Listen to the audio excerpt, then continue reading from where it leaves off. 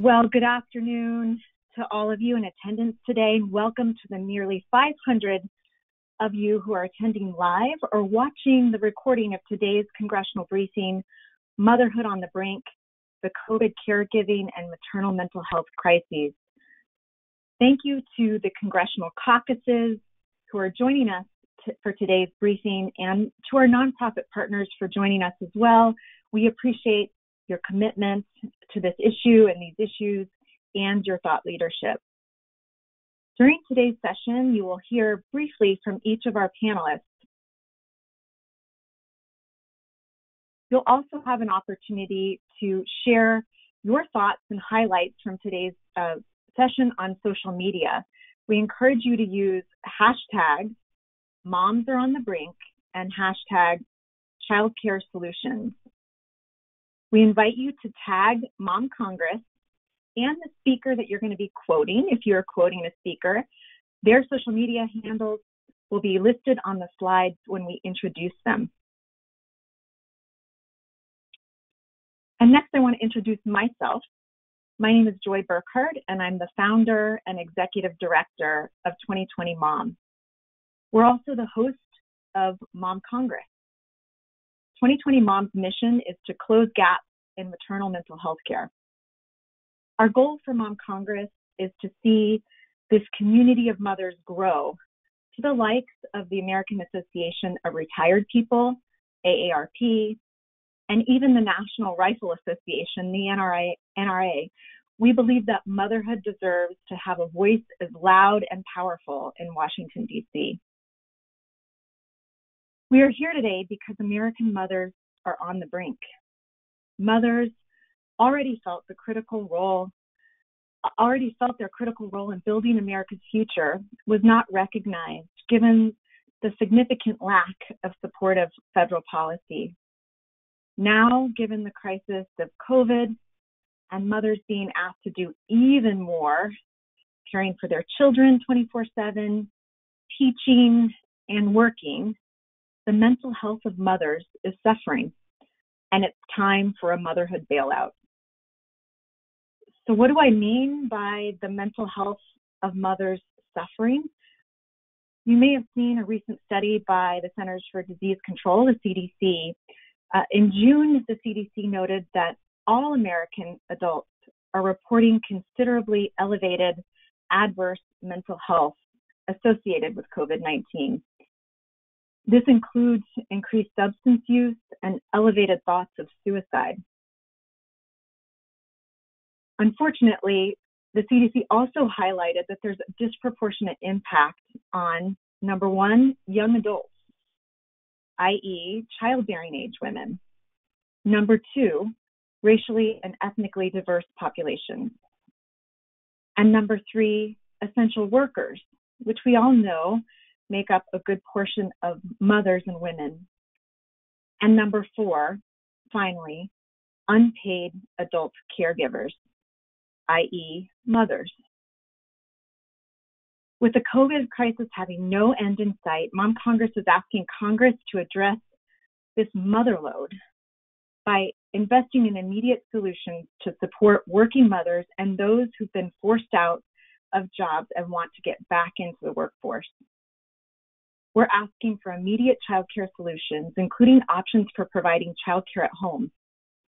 We believe that these priorities are and must be bipartisan priorities. We believe that thriving mothers equal a thriving society, and a thriving society equals a thriving future workforce. And to that end, our speakers today will not be talking about politics and parties or even leaders, but instead we'll be focusing on the voices of mothers and the solutions at hand. And next, it's really a pleasure for me to now introduce a Congresswoman, a mother, a founder of the informal Mothers in the House Caucus, Debbie Wasserman Schultz, who we're just thrilled is joining us live today. And now, if I may, turn it over to Congresswoman Wasserman Schultz.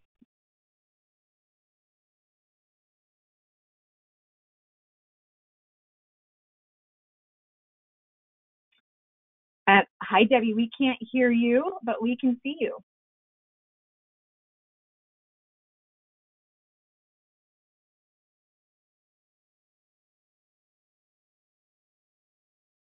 And our team is going to quickly try to unmute your line. And if you can make sure your phone line is unmuted, we'll be able to hear you.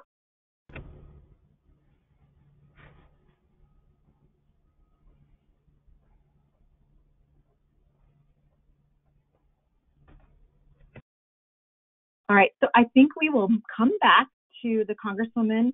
And Crystal, why don't we go ahead and move to Senator Joni Ernst, who is also a mother. We have Senator Ernst joining us via video today, and you can see that she serves the state of Ohio.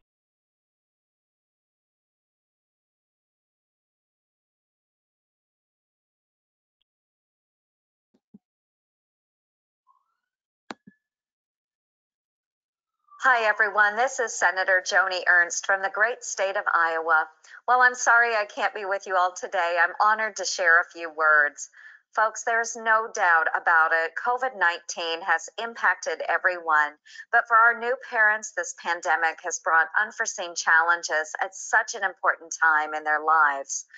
As the mother of a beautiful daughter, I can only imagine the stress moms in Iowa and across the country are facing. That's why throughout this pandemic, I've continued to listen to and hear from folks in all corners of my state.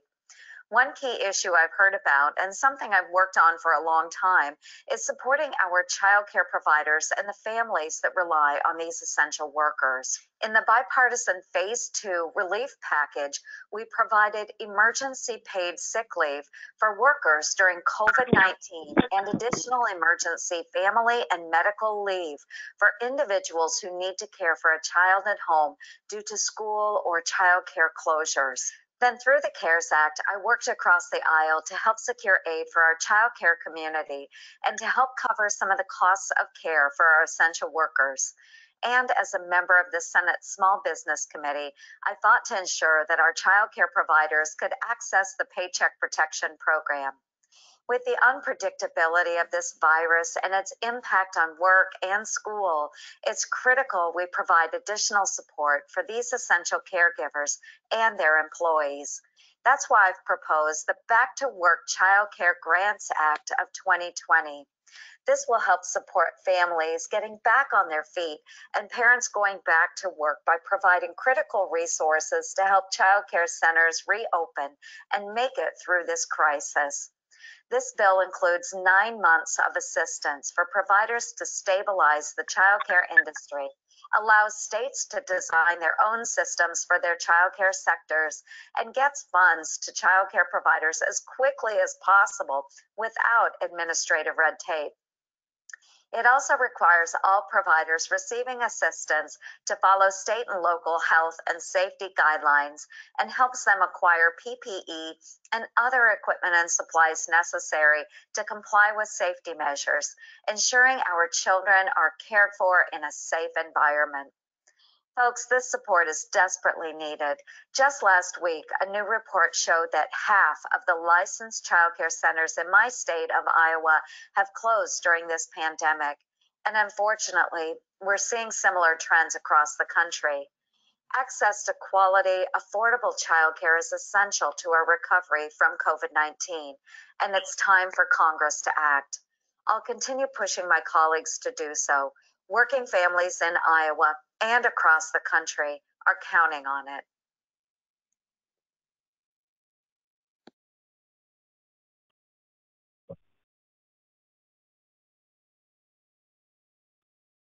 Great. Well, we appreciate those remarks from Senator Joni Ernst and also her leadership on the issue of childcare. I'm going to actually ask my colleague Myra Jones-Smith, Dr. Jones-Smith, to introduce herself and also make remarks on behalf of 0 to 3 right now. As everyone knows, mothers have children, and children matter.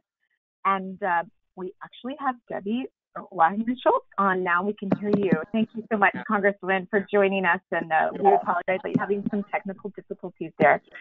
We can't wait to hear from you. You're one of our most endeared, loved Congresswoman, and we're so glad you're here with us today. It looks like you're sitting in your kitchen along with many of the moms that we think are watching today. So welcome. Thank you so much. And I apologize. For some reason, my laptop was not allowing me to access the sound, so I couldn't hear you, and you probably weren't going to be able to hear me. But good afternoon. I'm so glad to be able to join this really important discussion of motherhood on the brink, and I appreciate the opportunity to sort of zoom in with you here, because we really have a crisis of epic proportions, and mothers are at the intersection of it. And I was fortunate to have joined Mom Congress at your virtual town hall in May, back in the early days of this pandemic. Who would have thought that we would still be in the midst of this crisis in October? And I wish today's briefing could be bringing better news, but unfortunately, COVID-19 is still devastating our world, and just as it was months ago. And I know these are very, very challenging times for everyone, but for women, families with young children, and moms, they continue to be unprecedented, and far too often they are punishing. That's why today's congressional briefing is so vital. Now more than ever, we have to come together as legislators, advocates, and policymakers to solve the intersecting challenges this crisis has created for mothers across the globe. This very need, the coming together of mothers, is why I formed the Moms in the House Caucus with my colleagues at the start of the 116th Congress. We saw something incredible. With a record number of women running for elected office and winning, it was fantastic, but it wasn't just enough to just have mothers elected to Congress. We had to build something new. When people join a space that wasn't really designed for them, we have to be innovative and carve out the room. So that's what we did. And I knew what it was like to serve in Congress with young children, and it can feel very lonely at times. I didn't want my colleagues who were coming in to experience this, especially when for them, there was this possibility with the critical mass for it to be different. And it was important for me that we create a community to support the 28 moms with school-age children in Congress to share the unique challenges that we face. Mothers are resilient, as I'm sure everyone is smiling while I'm saying that, and as you all know, and this extraordinary group of women is really no exception. During this pandemic, we've used our platform and voices as moms to educate and empower others to stay safe. We filmed videos reminding folks to stay home, videos to remind them to wear masks, and we also did a video jointly together, all of us, honoring our first responders. Hopefully you saw those because we circulated them widely. Our unique perspective as mothers teaches us how to think about others' needs and not just our own. That's kind of in our mom job description. And during a public health crisis, it is this response, one where we consider our communities, neighbors, and friends, that will lead to a successful a successful recovery, forgive me. I know that at Mom Congress, you talk about the burdens of the mother load, which is something all of us have been coping with during COVID-19. The working moms lucky enough to have avoided the virus or recovered from it, but are juggling jobs and childcare with intensity that has not existed in modern times, are really at the pinnacle of this crisis. Many moms with young children are homeschooling while you're working. You're preparing lunches while you're working. You might also be policing screen time while working and then dealing with the waves of guilt and stress or resignation that can come with not feeling like you're doing any of those things particularly well. For me personally, being at home for this long, for the first time in 15 years with my 3 children and husband, has been both gratifying and, let's just say, sometimes challenging. In fact, seconds before I logged on, I was in a little bit of a battle with my college-age daughter, who is doing her work at the dining room table just steps from where I am, and we were struggling over volume. I know everybody listening to me can relate over the last 7 months. And early in the pandemic, for example, I had to miss my twins' 21st birthday to vote on the original HEROES Act. And that was after painstakingly making sure that over the course of my entire career that I never missed their birthday for the first 18 years of their life, even when I had to make Herculean efforts to get home for at least part of it. It was unfortunate, but look, we as working moms, we have to make sacrifices, and you have to just make it work. And with people sick, unemployed, and dying, casting my vote and using my voice is the very least I can do.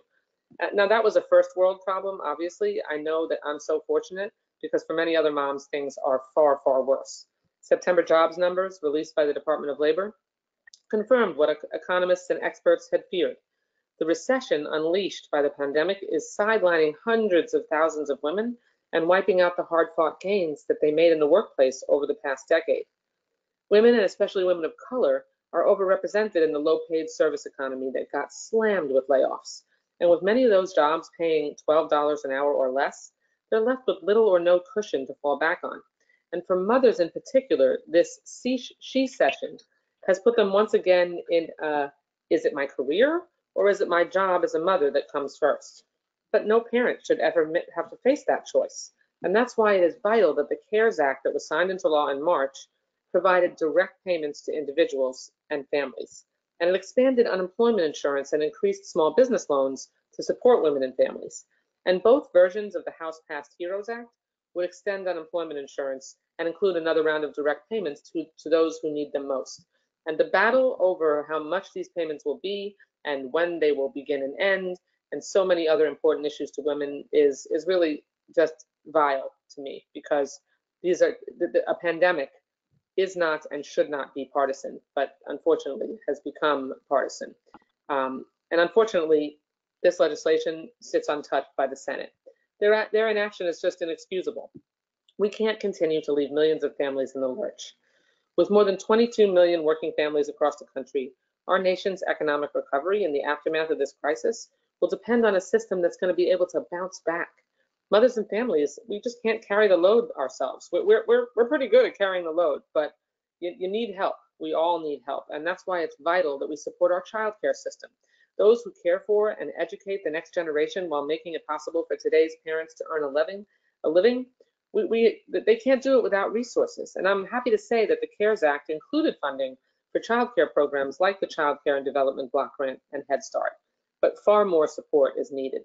The updated HEROES Act, which passed just a few weeks ago in the House, included over $57 billion for child care, including $50 billion for a new child care stabilization fund to support the child care industry and its workers. We really need to make sure that the child care industry and its leaders and employees understand that they are the CEOs of small businesses, and that while they need to make sure they have compassion for their families, they also need to make sure that their businesses stay afloat for their families, and that stabilization fund will be vital. Millions of families depend on childcare every day. But as moms, you know that a comprehensive and robust response to counter the cascading effects of COVID-19 is essential, and we still have significant work to be done. We need a system in this country that will support us as mothers, as women, and as working families.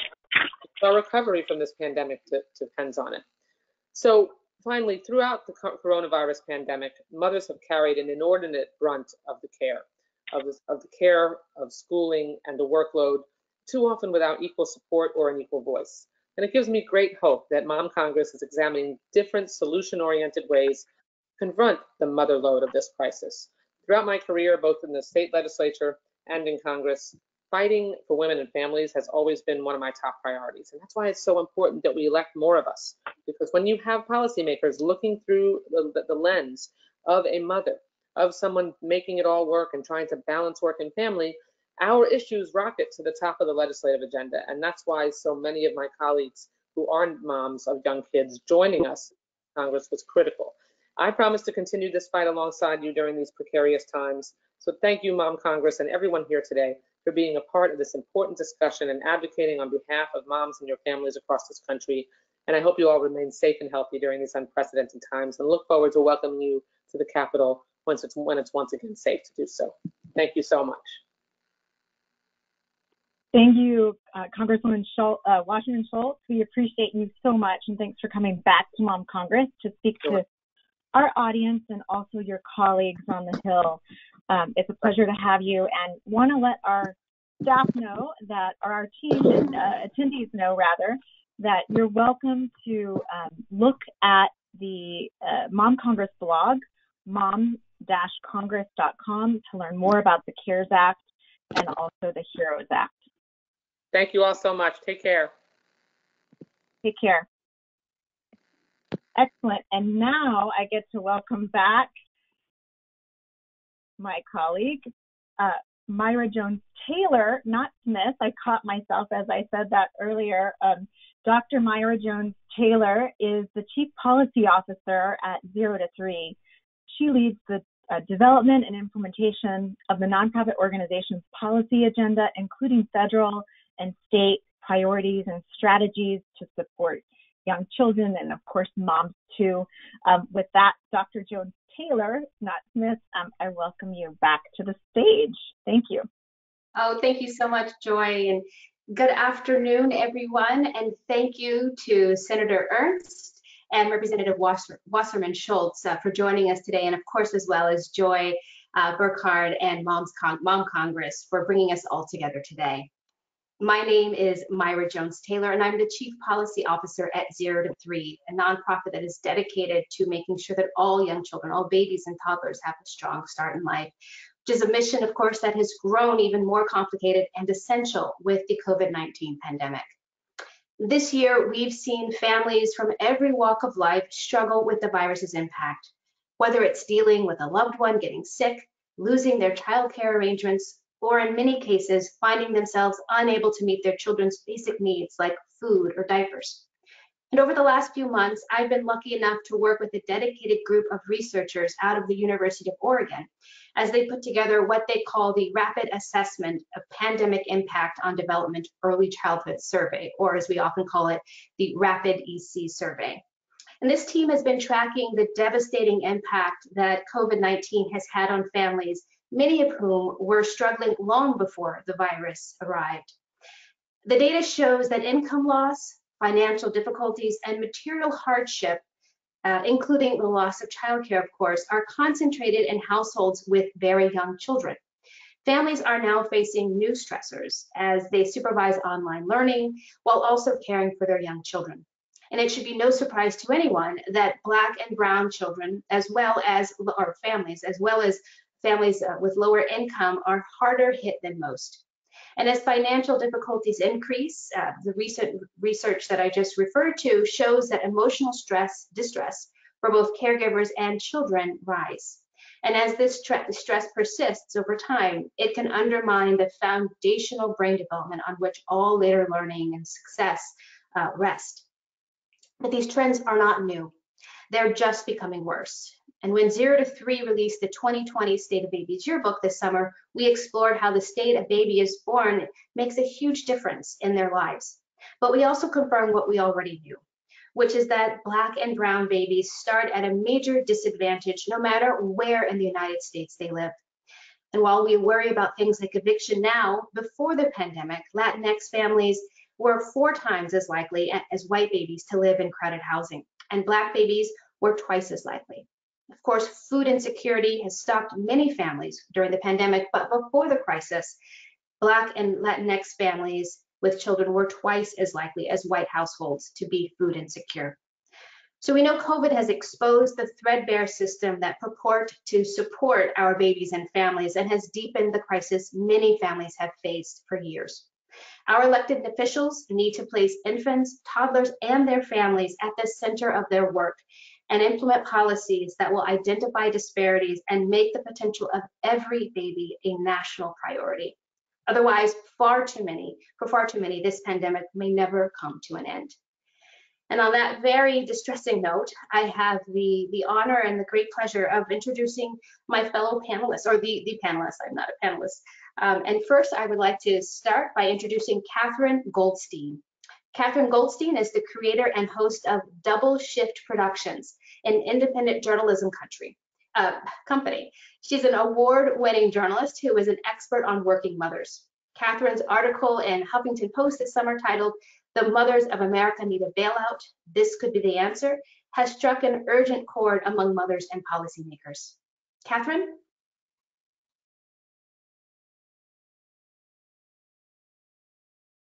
Okay, I think you can hear and see me.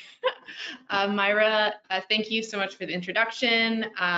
Joy, thank you so much for having me. I love talking with Mom Congress. I was at the conference last spring because it's such a passionate group of people committed to change. And I just feel like you all have so much energy. And so even though we're not together in person, I hope you all are as energized as ever. As Myra said, I'm the creator and host of The Double Shift, which is a podcast, which is about a new generation of working mothers. And our 3rd season came out today. So, and I just want to sort of start off being here. I want to sort of go over how we got to this moment of complete crisis for women in the workforce, because I think we can all agree that we're in a really, really tough situation, and we're basically in triage mode, but we need to understand the decades of culture and public policy that got us here in order for us to make long-term positive change going forward. So as you can see on the screen, these are all situations, these were all realities before COVID. If you chose to have a baby during your childbearing years, 25 to 35, your earnings statistically were likely to never recover relative to a male partner. So basically, if you have a baby between 25 and 35, you are relegating yourself to a lifetime of lower earnings, which has a huge impact on women's ability for economic independence and impact in the workforce. You know, obviously we have some new paid family leave as a result of the CARES Act, but before the pandemic, paid family leave of any kind was really a rarity. Only 19% of workers at all in this country have had access to it, and not all workers can access the newest family leave that has been passed. In terms of the situation with childcare, you know, I think everyone here probably understands that we're in a crisis, but just getting back to where we were before is really not going to be, is not close to good enough. America already had tons of childcare deserts, meaning that meaning there was far less spots for licensed childcare providers than there were children, and over half of the country lived in one of these neighborhoods that's considered a childcare desert. As we're talking about the impact, Senator Ernst also mentioned this, as we're talking about the impact on families, also the impact of childcare workers are some of the lowest paid workers in the country. There's tons of you know, we say we value our children and their education and their care, but these are some of the lowest paid and most undervalued workers in the country, and often women of color, often mothers themselves. In a study that Motherly Media put together before the pandemic, 85% of women felt the U.S. did not do a good job of supporting and understanding mothers. I mean, that number doesn't surprise me. I wonder, you know, what the other 15% was thinking. Basically, I think America has not done a good job of helping us at this moment, or leading up to this moment. And so that's sort of why we find ourselves in such an acute crisis. All of these factors have played into, you know, the fact that the motherhood penalty, I'm sorry, to back up, we talk a lot about the gender wage gap, but basically the gender wage gap is actually between mothers and everybody else. Men and women earn approximately the same amount of money. It's mothers who earn significantly less. So all of these factors have led to this incredibly dire moment. And a number that I want to highlight that many of you, I'm sure we're going to continue to talk about over the course of this session, and that many of you may have seen in news reports, but 865,000 women left the workforce between August and September. So I'm a journalist, and so part of my job is to put together the dots and sort of think about, you know, why is that happening? And I think the really large picture here is, if you think about what happened in the country between August and September, is that kids started to go back to school. And for many, many, many of us, that is virtual school. So, and as we know, dealing with virtual school is a full-time job, and we haven't provided families with the support they need to really see that as a job. I think that there's a ton of different things that we need to be thinking about. I personally believe parents should be being paid to be stay home and doing virtual school. It absolutely is a full-time job that needs to be treated as such. And I think that we really are at a crisis moment where we need to do, from a policy perspective, short-term things to stop the bleeding, but we also need to think about the big picture. So we do not see not just 10 years of progress wiped out, but a generation of progress wiped out. I think that we absolutely are at risk of that. And if we continue with these women not just taking temporary exits from the workforce, really have been forced out, it's going to affect women not reaching leadership positions, not running for office, not contributing research, not getting tenure in academic institutions, not being the people who can make private and public policies, and not mentoring the next generation. So I think all of this is really, really important. And I hope that today we have some really exciting opportunities to talk about, really a kitchen sink approach.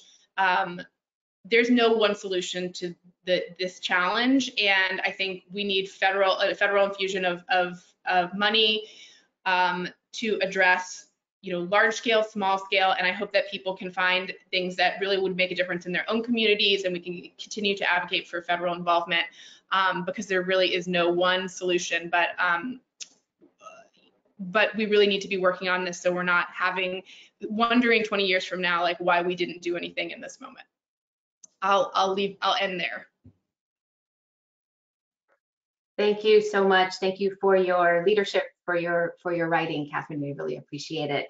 Now I have the pleasure of introducing Dr. Laurie Todd-Smith, who is the director of the Women's Bureau. Dr. Laurie Todd-Smith of Mississippi was appointed by President Trump to lead the Women's Bureau in October of 2019. She brings more than 25 years of experience in education and research to the Women's Bureau.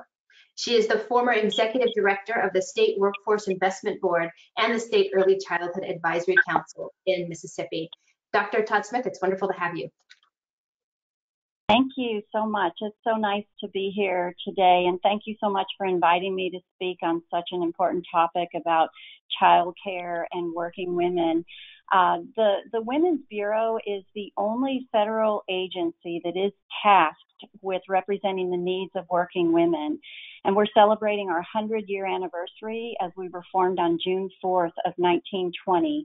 And one of the things that we have worked on, not me personally for 100 years, but what the Women's Bureau has been focused on, is trying to communicate the needs of working women. And there's no time like the present of what we're learning about what women need during this pandemic. So in general, the topics the Women's Bureau is focused on right now is expanding access to and affordability to childcare.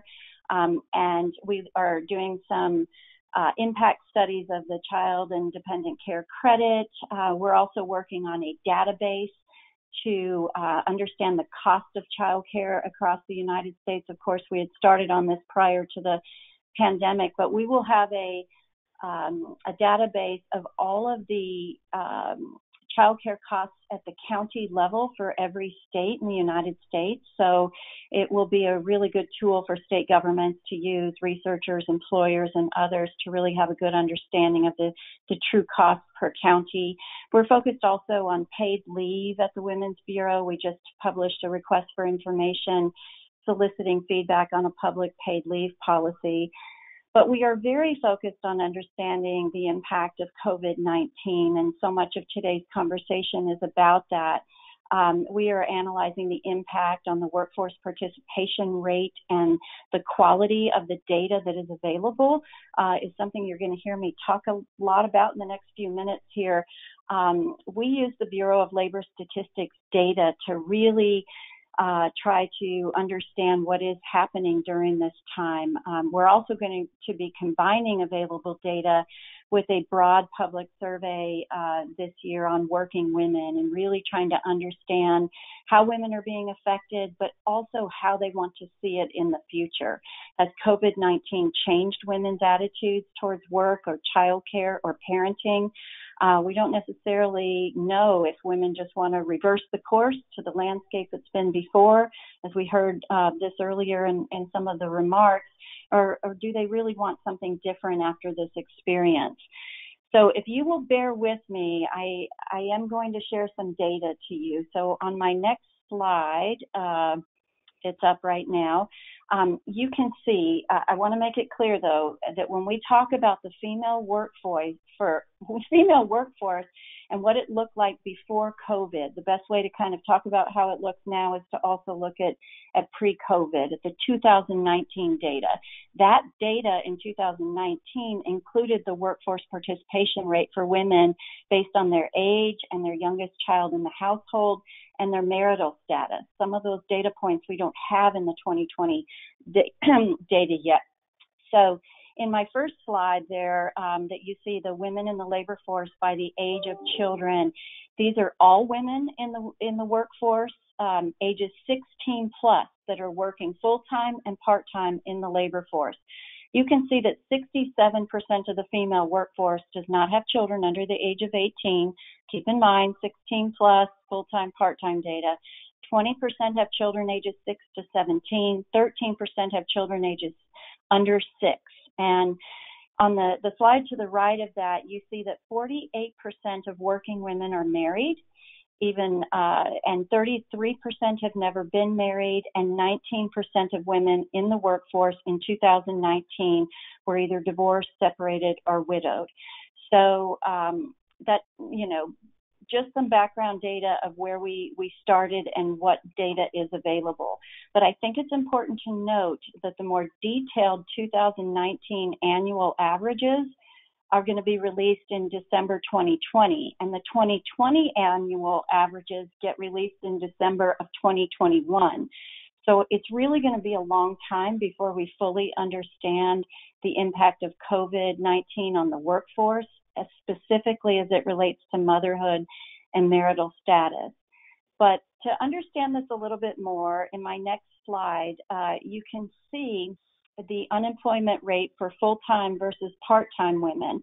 Again, looking at ages 16 plus, so you really have to keep that whole workforce perspective. It is broken down by women, but it makes it a little easier as we look at this. So in chart 1, you can see that part-time working women, the orange line, experienced a greater spike of unemployment than full-time women, which is the blue line, and that spike was 25.6% part-time for women, and the spike was 16.2% in April for full-time working women.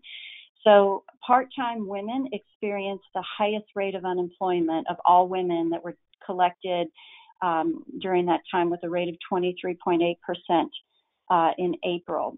The other chart in the middle, the other group that was greatly impacted are single women, and that's the green line in that graphic. Those women faced a peak unemployment rate of 20.7% in April, which fortunately right now in September has been cut in half to 10.7%, still not where we want it to be, but it is recovering to some extent.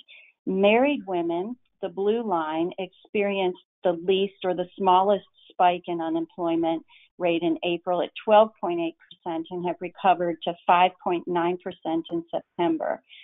And the chart on the right is just noting that the unemployment doubled for each racial cohort of people that are covered there, although it was the most increased for Hispanic women in the United States.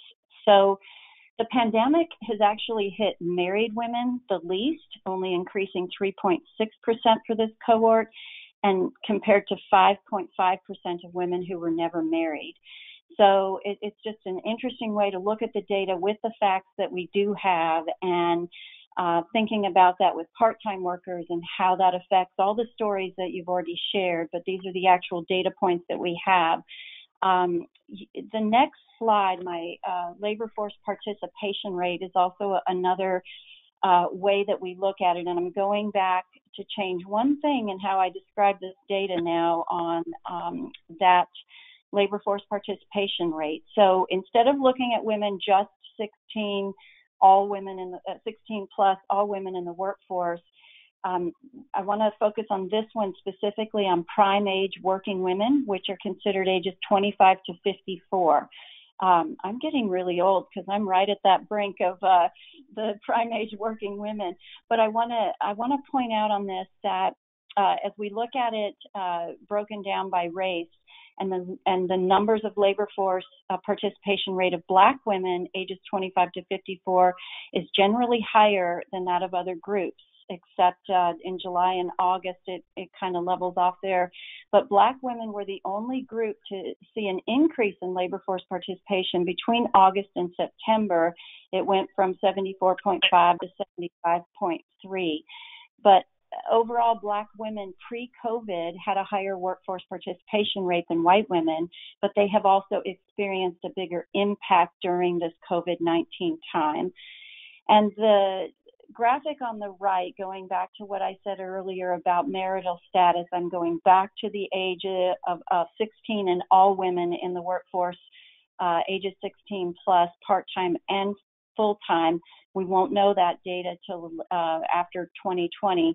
But remember that single women had dropped out of the workforce more than married women, and from COVID-19 falling from 65.9 in February to a low of 59.5 in April.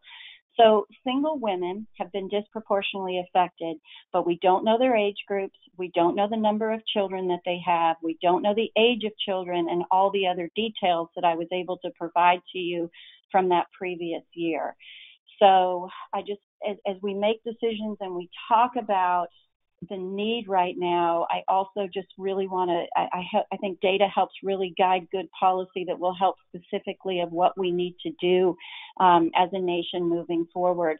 The Women's Bureau is also going to plan to do, as I mentioned, surveys across the United States to gain more information, to combine it with this Bureau of Labor Statistics data to tell the whole story of working women and the impact of COVID-19.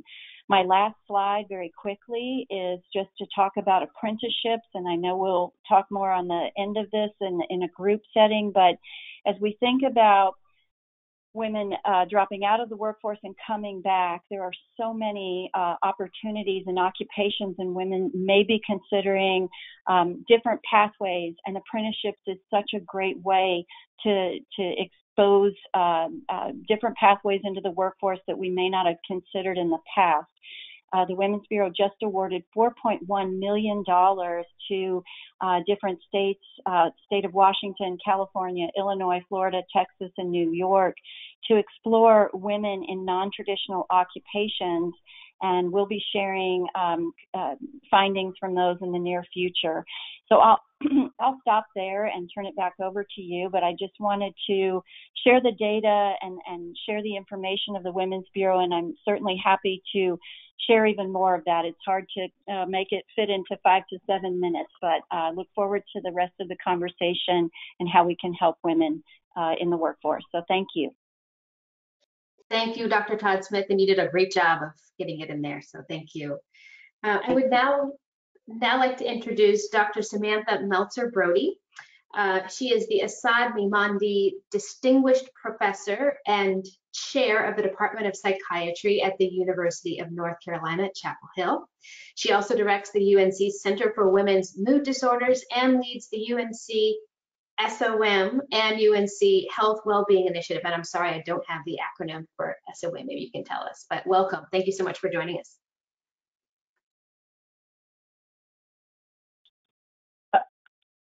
Dr. Meltzer-Brody, we cannot hear you. That's all right. Here we go. Yes, it's a pleasure to be here today. Thanks so very much for the introduction. SOM is the School of Medicine at the University of North Carolina at Chapel Hill. And I'm delighted to share a perspective as a perinatal psychiatrist and champion for women's mental health and for the perinatal period for moms, and really have just been moved by all the conversations and discussions I've heard today so far. So COVID has not been kind to moms, as we've been hearing.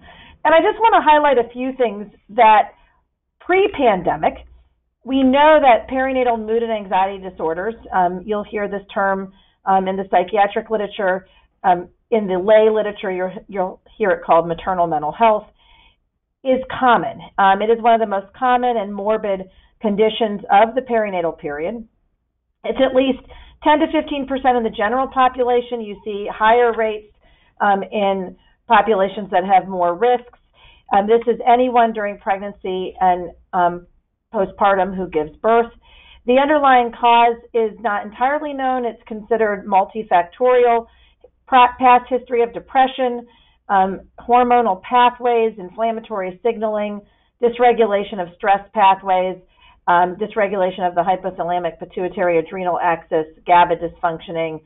And we know it's also more heritable or more genetic. So one of the things of great interest to my work, but also that we know from the literature, is that women with perinatal depression have an increased genetic risk compared to women that have depression at any other time of their life outside of the perinatal period. A few other things to note about perinatal mood and anxiety disorders. They can be devastating. So you're talking about low mood, depression, often co-occurring anxiety, intrusive or ruminating thoughts.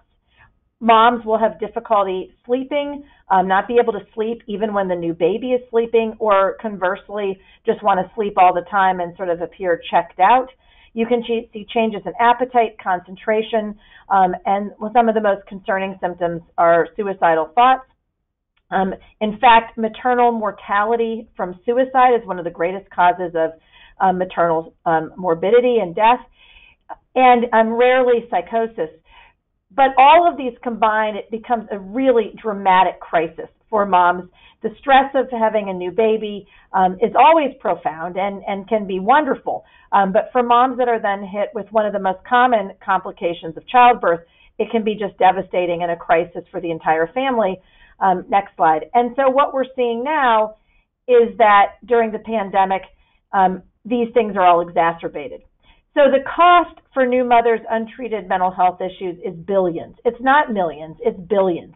And Mathematica, in a wonderful report of a number of researchers led by Dr. Karen Zivan, who's with Mathematica in Ann Arbor, Michigan, demonstrated that mental health issues, maternal mental health issues, not only weigh down new mothers, but they often go untreated, and that was $14.2 billion in economic costs. This is a very elegant study that really uses state-of-art epidemiology and health economics approaches to look at the cost.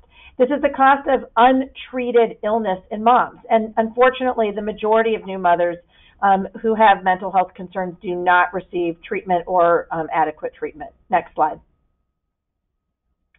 And so COVID, then, as we've heard, is causing enormous distress. And so all the things that moms need, the support during pregnancy and the postpartum period, has been markedly disrupted by the COVID pandemic. You generally have, a food train of people coming by to visit, family support, grandmothers, sisters, aunties coming in to stay with you, friends, and much of this has been markedly disrupted. This has led to increased social isolation, as well as just enormous fears about health and COVID exposure to moms and babies. All of these things, and we're very clear, are worsening maternal mental health and increasing the prevalence of perinatal mood and anxiety disorders. Next slide. And so where we are now, there's been a number of papers coming out. This one came out last month. The COVID pandemic necessitates worldwide action to strengthen both public health interventions promoting perinatal mental health and the capacity of mental health care services to support and enable the resilience of families dealing with the cumulative social and economic stressors at times of crisis. There are many groups now talking about this. We are seeing in our very large clinical research program at UNC an enormous need for perinatal mood and anxiety disorder treatment. We see a huge need and the complexity of families that are impacted by the economic hardship of the COVID pandemic, by the issues around racism, the subsequent trauma for those families impacted, as well as just how common perinatal mood and anxiety disorders are in general. All of these things combined create a very, very dire and serious situation that requires all of us to think differently. Again, to highlight, moms who aren't treated have worse morbidity and mortality that is worse for their children. It is also one of the greatest causes of suicide for mothers, and we are seeing rates of suicide just go up in general in really frightening ways. Next slide. And so multiple studies, as I've said, have demonstrated the significant distress. We know one of the greatest risk factors for postpartum depression is stress and distress during pregnancy itself. And so we're seeing as women are pregnant now, the stress that is on them is increasing their risk for postpartum mood and anxiety disorders. And most pregnant women, there's 2 recent reports that have come out, are demonstrating severe psychological impact of the pandemic. So a study in August in the American Journal of OBGYN, and a study also in August that came out in the Journal of Affective Disorders. Both of these are showing the really intense impact and trauma, if you will, and psychological impact of the COVID pandemic on pregnant women, which is going to markedly increase their risk of postpartum depression, because we know that mental health concerns during pregnancy increase postpartum risk, and we're beginning to see that all play out now. Next slide. And so just to close by saying, I am deeply concerned as a physician scientist and a public health champion at what we're seeing boots on the ground in our clinical programs. One thing that has been a bright spot is that telepsychiatry has been more widely available now than ever before. That is a bright spot, and I would say we all have to do everything we can to preserve that the payers, both public and private insurance, will continue to pay for that, so that you're able to have moms get help as they need it, given that the prevalence and the severity of perinatal mood and anxiety disorders are markedly compromising maternal mental health at this time, and this will only have really horrible outcomes for both moms, babies, their children, long-term development, and families. So it's just an honor to be here today and share some thoughts, and I'm so glad Mom Congress is coming together to advocate for our mothers. Thank you.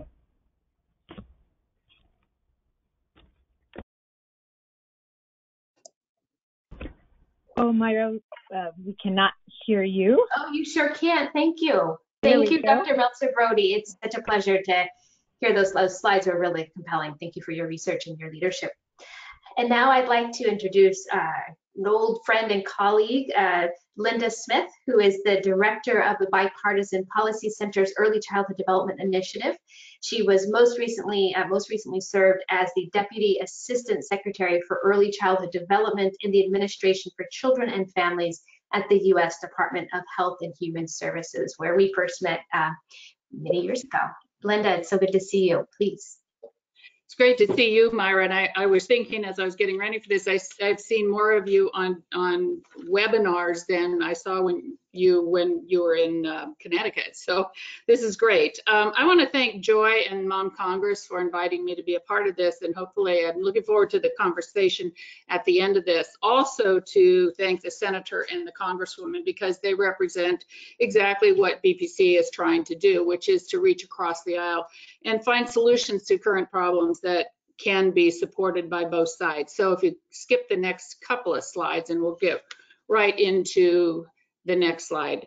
So what I'm going to talk to you today about are what's going on with childcare. And when we started working on this particular issue of parents in childcare arrangements, we started talking about it in part because of what Catherine alluded to in her remarks, and that was the childcare deserts in the country, where there wasn't any childcare, and we really didn't know what was going on about why there weren't, and where children were in some of these areas. So we did a survey about a year ago this time to start looking at this. What are parents' preferences for care? Why are they choosing some of the things they're doing? And then where do we go to try and figure out a little bit more how to support parents? Obviously, we did a pivot in March of this last year to look at the impact of COVID. We were ready to go out with another survey to dig deeper into parent choice, and then figured out we needed to really look at the impact of COVID. So we did that. One of the things that we have found through the work is that there is a fairly large percentage of families that are using family members for care. Whether in the first slide it shows the increase from January, the parents prior to COVID, and then now 32% of parents using. So the increase in parents using family members for care has gone up with COVID, not a surprise, but the question for us has always been what was going on with the 21% before. And then you might ask, well, what's going on in it's sort of the rest of it is 13% are alternating work hours with someone in their household. And there's a number of other things. You can go to the survey and see this. Many are reducing their hours, so forth and so on. So what's parents' work status? Well, 44% of parents reported in August that they are unable to go back to work without some form of childcare. No surprise that it's higher for parents with lower incomes. Hispanic and Black parents report different circumstances. So when it goes to next slide, returning to childcare, parents are split on what they plan to do in terms of sending their children back to care, with a fairly significant population, close to 60% of parents surveyed, saying they don't plan to send their children back to care anytime soon. And you'll see in a minute some of the concerns about why that is. But they're waiting. Some parents are waiting for schools to open, which we're starting to see right now. Some are waiting for a vaccine. Some are waiting for their particular program to open up again. So it's a mixed bag, but there's a lot of ambivalence on parents' part about putting their children back in care until they feel safe. So if you go to the next slide, please.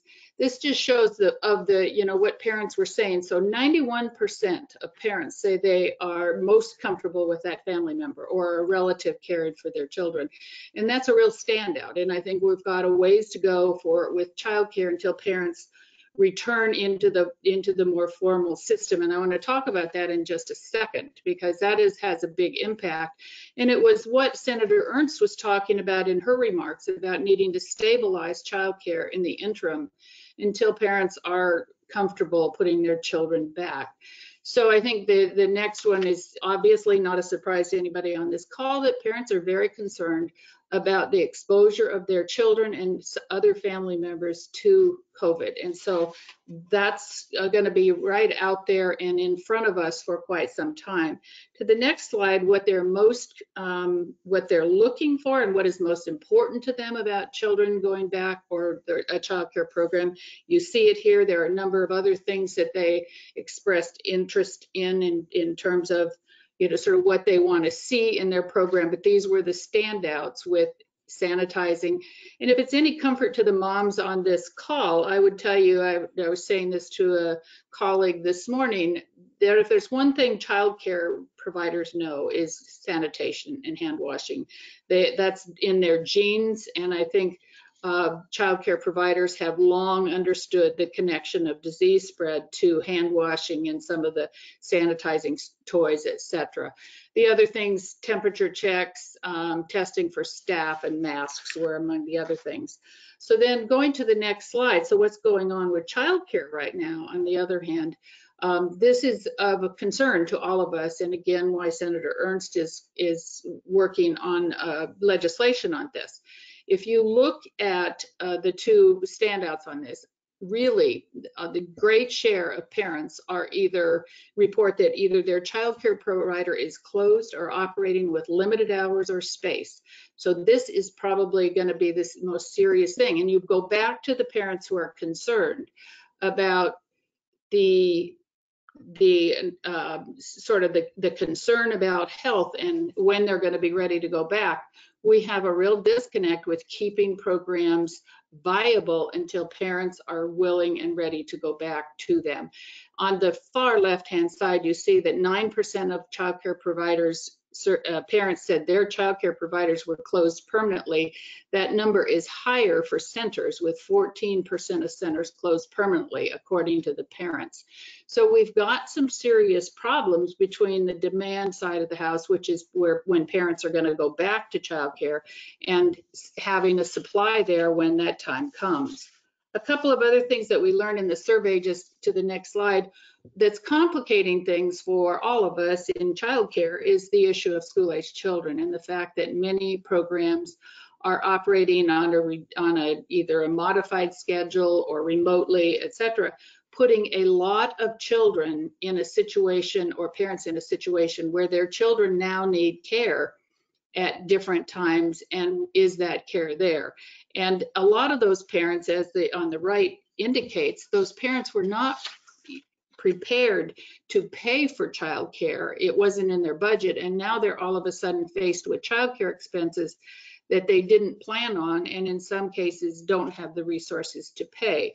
So those are all very serious issues. I think the one, when it comes to policy solutions, and we're going to talk about this, we have a couple of things that we really need to think about. We need to think about the parents who are using family care and how do we support them. And that not all parents now or in the future will want formal care. So what do we do with that? What do we do to keep childcare viable over the next probably year until next fall, when we hope things get back completely to normal? So there's that. And then just what do we do with parents who are at home right now trying to juggle all this? And as we've heard from others, the stress on parents is enormous. So how do we begin to think about supporting parents in their role as both providers, and by that I mean in the workforce, as well as raising children? So with that, I'm going to turn it back over to Myra and look forward to the conversation about policy solutions that the audience might think would be viable.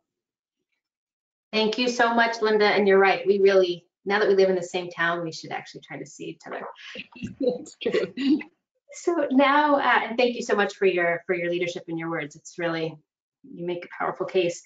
I would love to now introduce Blessing Adityan, who is the founder and CEO of Villo, as well as Mother Honestly. Villo is a startup tackling the burnout epidemic and caregiving crisis by offering a remote personal and household manager as a benefit to employees. And Mother Honestly is a motherhood community and solution-driven platform that propels working women forward. Blessing, it's so great to have you. Please, love to hear from you. Thank you so much for having me. Thank you, everyone, and thank you so much, Joy, for the invitation. Really appreciate that, and it's so nice to see all of my wonderful friends as well, like Catherine, who wrote that wonderful article that basically fired all of us up. So really, really appreciate you, Catherine, if you're still online.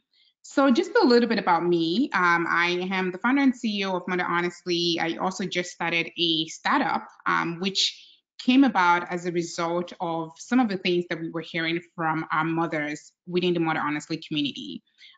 We host multiple surveys at Mother Honestly, whether through our podcasts, social media platform, conferences, and email. And one of the resounding themes that we've seen is that motherhood is just unsustainable. It was unsustainable before the pandemic. What you're reading here is literally copy that was written before the pandemic. So we already knew how hard it is to be a mother in the 21st century. We're living in a society that was built for men. It was built for a single earner family. And so we now have a situation where we have two incomes families. So we call that dual career couples. And a lot of those working mothers, as so many of the panelists have shared before, fall into this category. These women are breadwinners and co-breadwinners. I believe the number is 70% of women are co-breadwinners or breadwinners. And what that means is that these are not women with light careers, right? If you're a breadwinner, it means that you have a serious career. And it also means that your income, your family depends on your income. And so when we see those statistics of women being forced out of the workforce, millions of women, it should really force us to think about the income that these women are losing, and for women to actually be so prepared to drop their careers despite the income gap. That should signal some kind of urgency to us that this is a serious issue. And so when we started talking about what are the different solutions, but thank you so much for moving on to the next slide. When we started talking about what are the different solutions, we asked moms. So we have a motherhood and work survey that we throw around every so often on our social media platforms and our emails. And we surveyed thousands of working mothers on how they are coping with the effects of COVID-19. And thousands of them responded that they are not doing well at all. I mean, that was the resounding theme, that we're not doing well. I'm working more after bedtime. It's exhausting. I can't do this anymore. I am going crazy. Another theme that we saw was that their partners were not stepping up. So these are men that depend on their income, right? The entire family depend on mom's income as well. And partners are not stepping up. So we have an issue of unpaid labor at home, as well as that lack of value that we already experience out in society. And we also experience that at home. So women were basically battling two different things on the paid front and on the unpaid front. Another theme that we heard was employers were running out of patience. I don't know if you all have seen the statistics around, employers that support childcare right now. I believe it's less than 5% of the American employers that provide some sort of backup childcare or some sort of support for childcare for their employees. So we're looking at a situation where mom is not supported at work and she's not supported at home. Can we go on to the next slide, please? So these are just highlights of the survey that we completed. 98% of working moms are burned out. And I asked those 2%, what are you thinking? Because I am burned out myself and I have 3 kids. So my kids I have a baby, I have a toddler, and I have a teen in a pandemic. I've been joking that all I need to do now is to get pregnant and I will be experiencing all the different phases of motherhood all at once in this pandemic. So that should signal to us that life has not stopped for women, right? I think when we think about this situations that we've all found ourselves, we think of it it's almost like a one lens, right? Women are still doing things. Women are still growing their families. Women are still, cooking and cleaning. They still have to take care of their family. They still have to take care of their elder ones. They still have to take care of their pets. So there's a lot of different factors that we are seeing compounding into this burnouts that moms are experiencing. 41% already is considering leaving the workforce. So that is about, I think when we did the math, that is about 17.6 million moms that are literally on the brink of leaving the workforce. That should signal a serious situation for us as a society and as a collective. Childcare is a major concern due to the shortages and potential COVID-19 outbreaks. What we're hearing is essentially that for some moms, childcare is available, but there is really they don't feel comfortable. They don't have enough, they don't think that there's enough safety protocols out there for their kids to actually remain safe when they go to school. Some of them have babies at home, so their wheels are turning. If I send my 10-year-old or my 5-year-old who isn't exactly the best hand sanitizing toddler, and they bring COVID-19 back and I get exposed or the baby gets exposed, what does that mean? We're also looking at these different impacts in all the different facets, right, of motherhood. When we look at the finances, 73% of our moms said that their finances have been impacted. What that means is that they've either lost their jobs or they've scaled back. Either their partner has scaled back or they've scaled back. A lot of those moms are also Black moms. So we now know, and we already know that 84% of Black moms are breadwinners for their family. So when you see that high number, a lot of those moms that are being affected are women of color. These are Black moms. These are Hispanic, Latino moms that basically, almost live on, from paycheck to paycheck. A lot of them are caregivers, and we know that caregivers have been affected in this pandemic.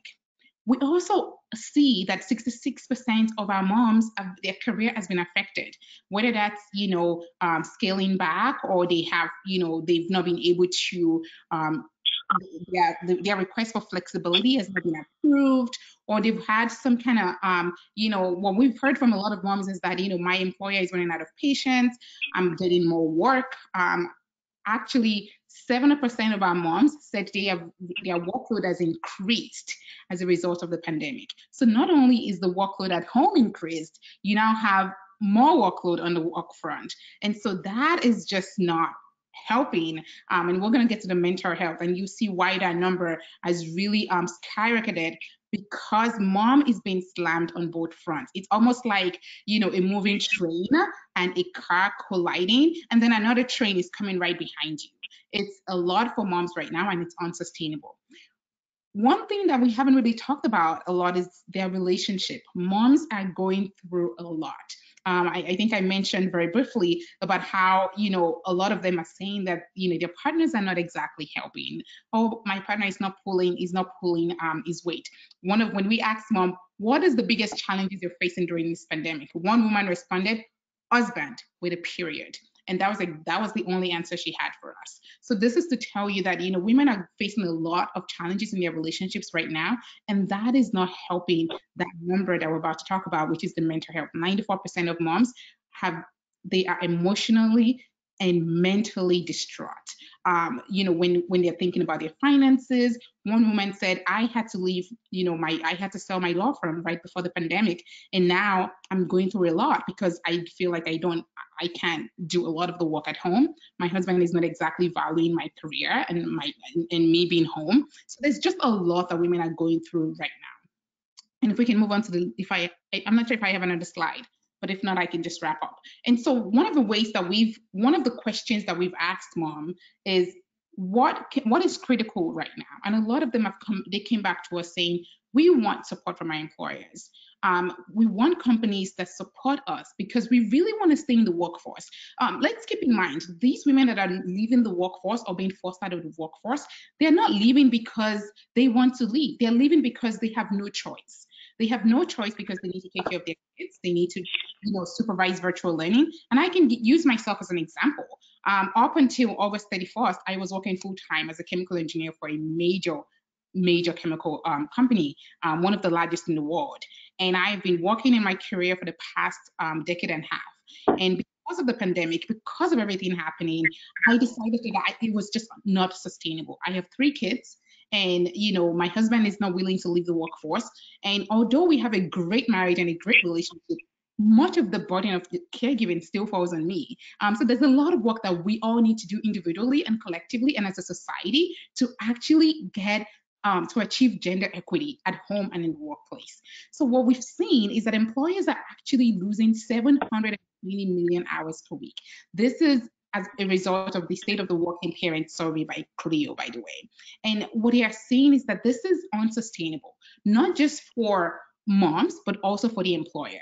And we started thinking about what are different ways that we can get employers to support working parents right now, because change is not coming fast enough. We just kind of need something to stop the bleed. And so we started talking to employers. And we, a lot of people, the people that follow us know that we host one of the largest conferences for working mothers. We are the pulse of working mothers in America. And, one of the latest caregiving and work summits that we hosted just 2 weeks ago touched on exactly what employers need to do right now to support working parents. And that's what you see on the screen here. Empathy and flexibility was number 1. And I think that goes for every one of us, whether you're an individual, whether you're a collective, or you're part of this, or you're a policymaker. I think just having that empathy and being flexible in your request when you need something, providing a much more wider bandwidth or a much more wider range for receiving that action item back, right? Whether it's also putting yourself in the shoes of a mom that is either pregnant and has a newborn on when you need things done. We also, one of the biggest things that we're also seeing is that moms are actually very, very worried right now. Moms are worried about their end of year performance review, and a lot of them have been DMing us, emailing us saying, I don't know what I'm going to do. I think I'm going to pass out. I'm going to act like I'm sick. I'm going to do X, Y, and Z. And I will wrap up here because I see Joy coming in. But we've had a wonderful, wonderful, opportunity to connect with working moms. And what we're hearing is that this crisis, this is almost just the beginning. What we're about to see is a train wreck. And unless we stop that bleed, we will be in a much more worse position as a society in the years to come. All right. Thank you so much. Blessing. Like really incredible data that has been shared during today's session. Blessing, thank you to you and your community for all that you've shared. We would like to move into a few highlights on policy before we open it up to our next session that will involve a fireside chat, which I'm really excited about. So we got to hear already about Senator Ernst and her proposed legislation, the Back to Work Child Care Grants Act. You can see here, I'm not going to read through the bullets, but you can take a quick look at what that act is looking to do. And then the Child Care is Essential Act is listed here as well. This is backed by a couple of both a House of Representatives and a senator already. And it also looks to do something similar, but establishes funds that would go through an existing block grant, so existing program to provide state funding. So we can move on to the next slide. We also just quickly wanted to highlight a couple of policy solutions, or a few policy solutions that seem to be low-hanging fruit, not to undermine the fact that those policy solutions addressed on the last page are critically important, but also that there could be some additional pieces of low-hanging fruit that could support or build on either of those two acts as well. You can see that there's opportunities for flexible spending accounts. So those who are lucky enough to have those flexible spending accounts, there could be some slight modifications that allow those funds to be tapped by family members that are caring for children at home, and allow family members to be paid by those FSA funds. Also to allow for shared nanny care arrangements, for example, those who are really interested in home care solutions for a variety of reasons, that is a solution that could potentially be addressed. We've also started to talk about what about training those who've lost their jobs and are looking for new careers because perhaps industries have taken a hit, certain industries, to become in-home care providers, for example.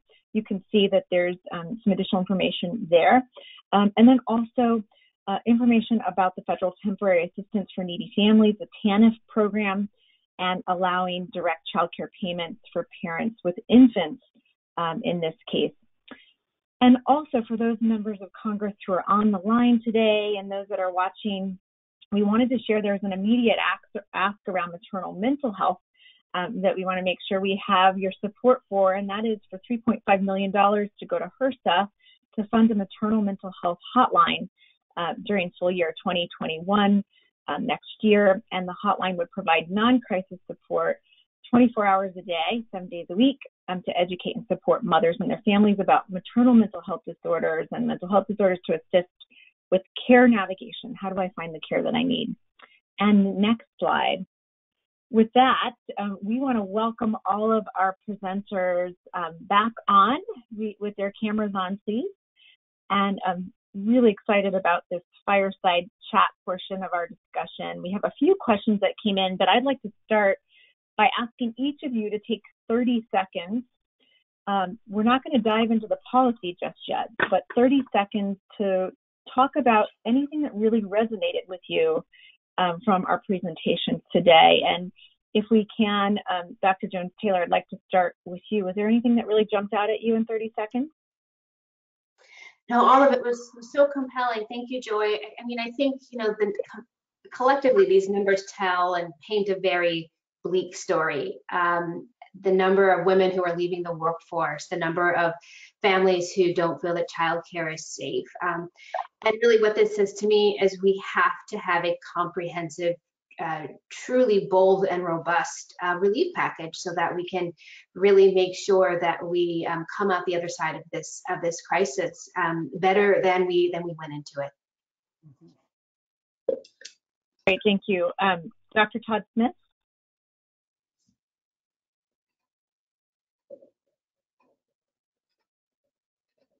There we go. Sorry about that. I didn't know I was going to be next. So, yeah, thank you so much. I think the conversation was so helpful, and it kept entering my mind what a wealth of knowledge all the presenters have to weigh in on this important topic of child care and working moms. Your last slide about virtual community college trainings for child care centers just jumped at me. I wanted to kind of go back to that. That was something that I thought might be a really good solution, and I know some state models that are doing that. And I also want to underscore the $3.5 billion CARES Act funds that have gone to child care to help sustain it. Having that flow through an existing funding stream in order to get to the state quickly, I think is something that stood out as well that I heard. So I'll turn it back over to you. Great, thank you for that. Dr. Meltzer-Brody. Yeah, so I was just struck by the common themes we heard across all the presentations of there's just an enormous need and a great need for organized action and policy that really can move the bar in a meaningful way. So right now what we see is lack of organized policy. It's just scattershot, and it's just not working in a really profound way. And I think the crisis of the moment gives us a real opportunity to think about how we can do better. Thank you for that. Blessing.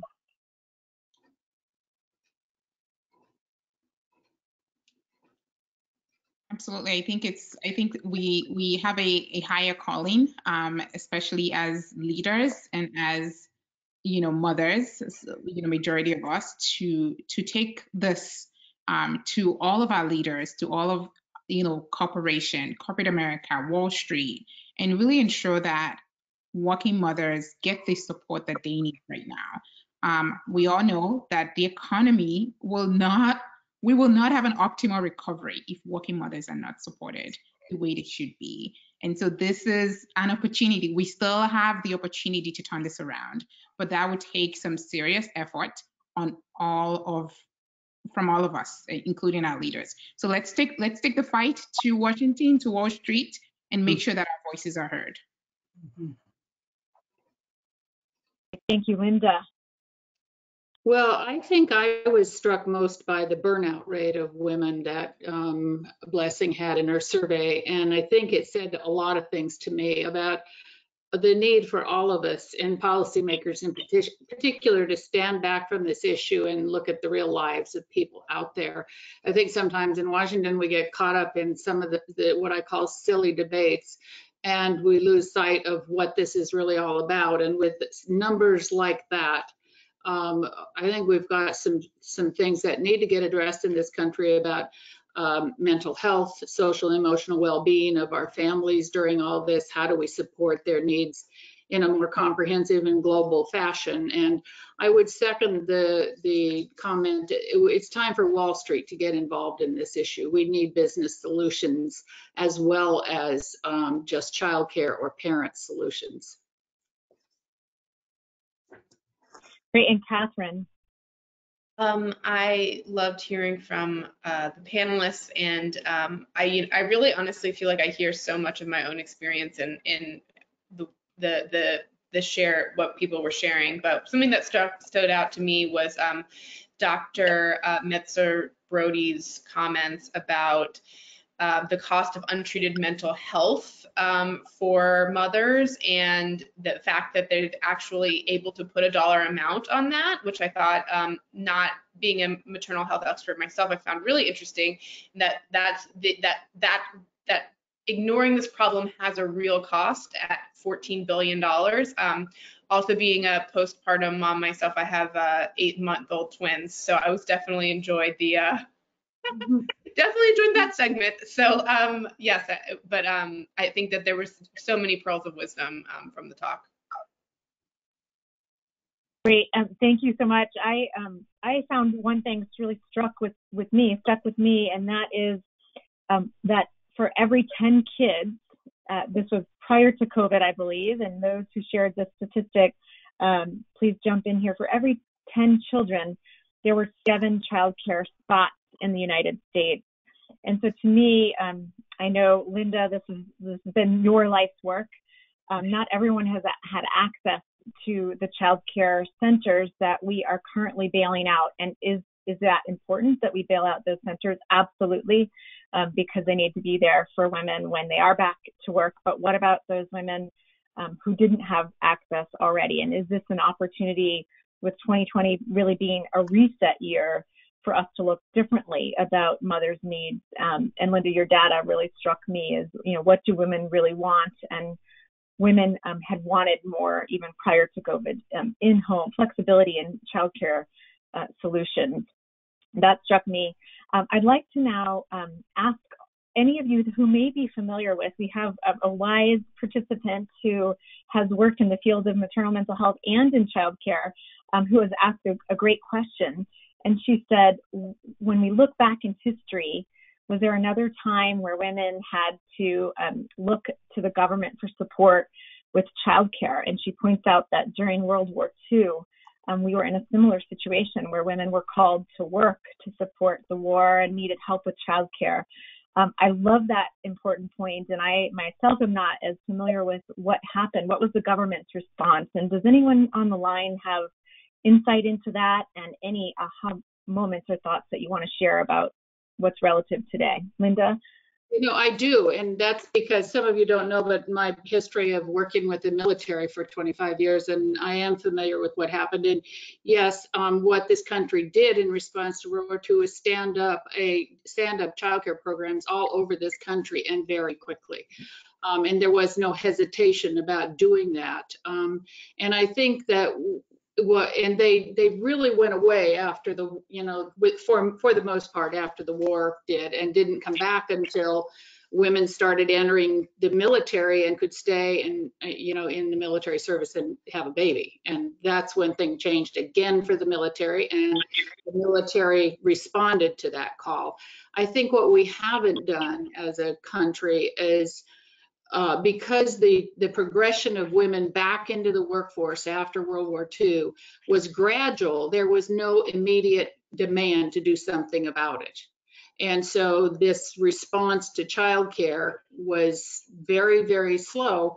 And I think it's been exacerbated right now with the COVID experience. Okay, so with essential workers, with low wage workers, especially women, what are we doing about that? And I think that's got the attention of a lot of people. But I think, Joy, and then I'll be short on this one, back to your point, is I think that we need to do a better job in this country of understanding what women and parents want. And my work over the last year has shown that we really don't understand that. We don't understand that are they choosing certain things because of the only option, their preference, the only thing they can afford. Why are they making the decisions they're making? And we don't really understand that yet. We're trying, but I think we have a lot more work to do to understand that. But that said, we don't have enough childcare in this country. We didn't before the pandemic, and we are probably not going to. We're going to have less after it. So that we're going to have to deal with this in a substantial way. And long-winded. Thank you, Linda. Sorry. That was great. Yeah, and Dr. Jones-Taylor and then Dr. Todd-Smith, please respond. And we'd also like to know what are the policy solutions that you're seeing as low-hanging or long-term, quickly addressed solutions as well. Sure, and I just want to add, what something that Linda missed is that the military's childcare, and I know she's responsible for so much of this, the military's childcare program is really the gold standard that so many of us in this field have tracked and want to emulate. And we did come very close to having a universal childcare system much more recently than after World War II, and that was in 1972. We had the Child Development Bill, which was going to be this comprehensive childcare system that was going to serve all families, and it had bipartisan support. It was passed in the Senate by I think a vote of 63 senators voted in favor of it, and it was vetoed by President Nixon. And it has really been seen as one of the biggest blows to this system. And here we are, at a pivotal moment in 2020 and thinking about the opportunity we have before us. And we have an opportunity, we clearly have the need, with over 60% of all babies under the age of 1 have all available parents in the workforce. We are not in a situation where we can see this as a luxury or a nice to have. This is critical to every family, to most, to families, and it's critical to our economy coming back. So we have gotten very close, and there is no reason why we should not be working toward that instead of doing piecemeal attempts to do this. We really need to be thinking boldly. Families need us to do that, and babies need us to do that. Great, thank you. Dr. Todd-Smith, we'll give you the last word.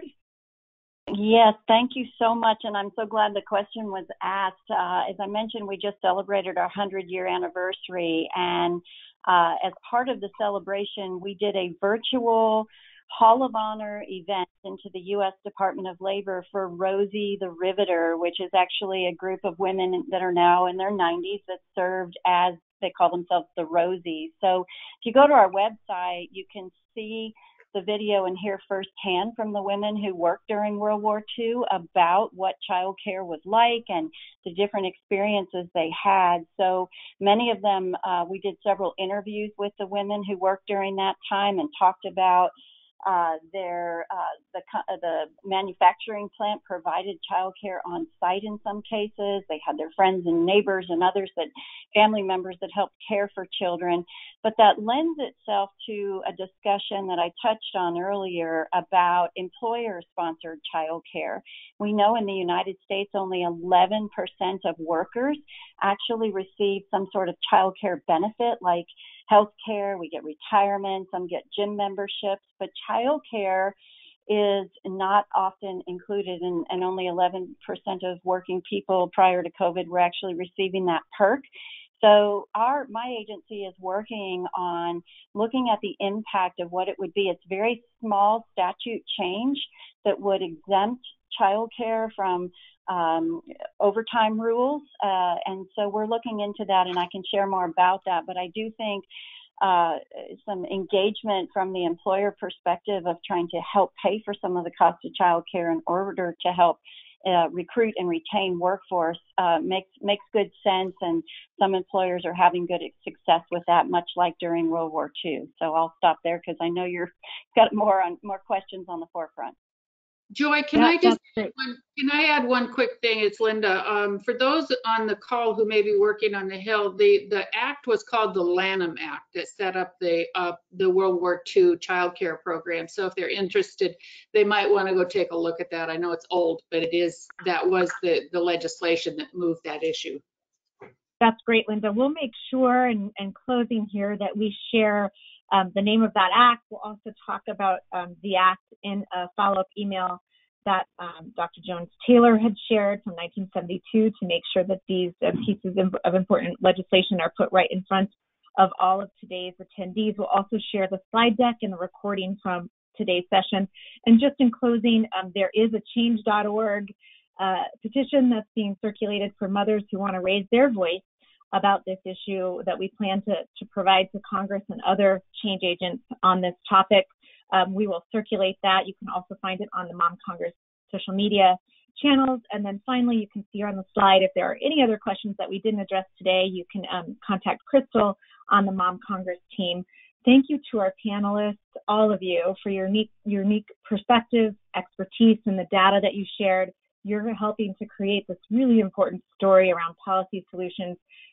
Moms from Mom Congress community and across the United States, really thank you for your expertise. More to come. Let's create some policy solutions together. Thanks, everyone.